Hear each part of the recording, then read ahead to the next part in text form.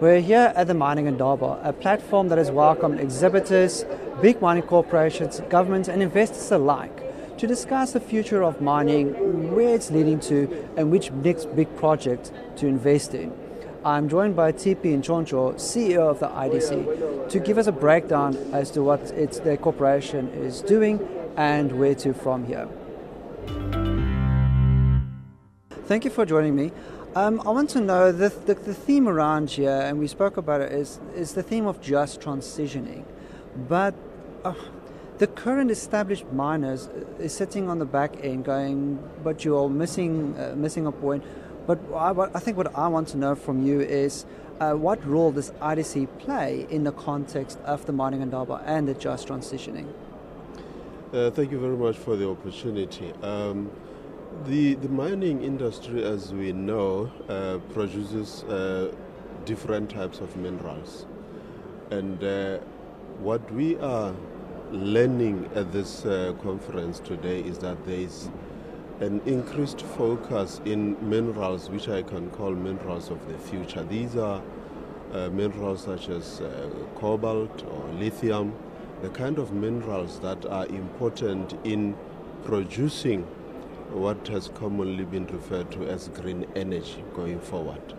So the shift that we see is that there has to be increased investment, just like it has been over many years of investment in coal, in manganese, bulk type commodities.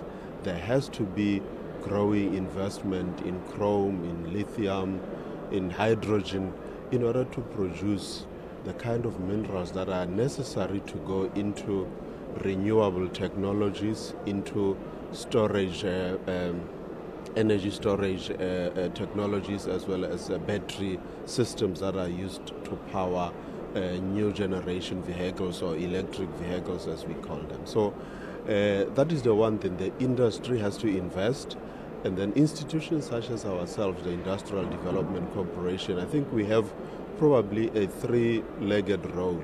One, yes, to support mining companies with funding and capital. Secondly, to mitigate, working with communities to mitigate the effects of reduced investment, perhaps in the traditional mining areas such as coal and so on and so on. So supporting small businesses, supporting those enterprises that are part of that value chain to also transition into new technologies. Now, speaking of the support of funding for this just transitioning, is that part of your strategy to decarbonize, and where are you planning on going with that strategy? Correct. It is part of the strategy, not only of the IDC, but primarily a strategy of the various industries. I mean, let's take one particular example which demonstrates how important this subject matter is.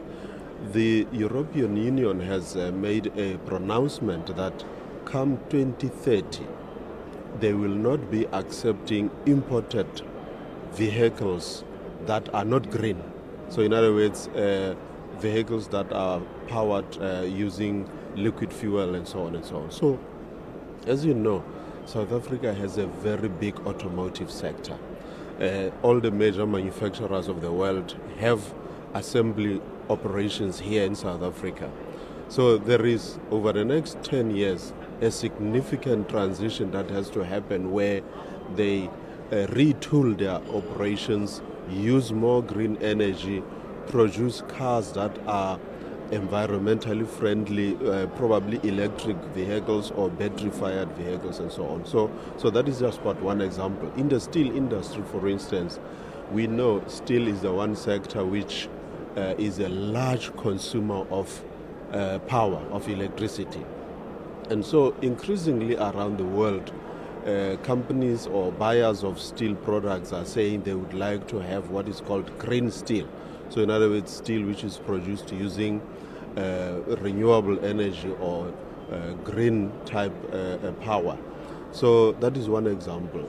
We already see in South Africa here that companies that are involved in transportation are beginning to change their fleets from being fired using hydrocarbons, petrol and diesel, to increasingly use either batteries or gas and so on and so on. So this transition is happening, and it will continue to happen for a number of years. But I want to restate the importance of managing the potential adverse effects thereof on small businesses and communities. And that is where a diverse set of support measures have to be brought to bear so that people don't lose their livelihoods as a result of the transition. I'm glad you're talking or touching on the small communities. Now, inclusivity is a big part of this business. You cannot not have them involved. Where does IDC stand on that? In the sense of what are you doing to help bring this community together and to create inclusivity? Correct. That's a very important one. In every project that the IDC gets involved in as a financier or as an investor, particularly the large significant projects, what we do is that we work with the businesses, the promoters, the sponsors of the projects, in order to promote integration of small businesses into the supply chain. So you take either a mining business or a large manufacturing business, you have to have a look and say, what are the various components, what are the inputs that are used in the production system of that business? And then say, in the community around, on a very proactive basis, go out and seek companies that can be suppliers into that large enterprise, so integrating them into the supply chain. That's how you give access to livelihoods. And then, of course, at a social level, working with many of these big businesses in certain areas, the IDC would work with municipalities to see the extent to which, for instance, water and sanitation infrastructure can be improved in order to provide access to water. We work with a lot of mining houses to build schools in certain instances and provide the kind of social infrastructure that is important for the well-being of people. So you're right. The president spoke earlier today and he made a very interesting remark and said, gone are those days where mining companies can simply operate in certain localities and not assist with the livelihoods of communities. They have to. It's an imperative. Any company that does not include in its mix the upliftment of ordinary citizens, at least make a contribution. Any company that doesn't do that is at risk of failing in the long run. Very true. Thank you so much for joining me. That was Tshokolo Nchocho, the CEO of IDC, giving us a breakdown of the future of just transitioning, where does South Africa fit into that, and what IDC and their strategies to move us along forward.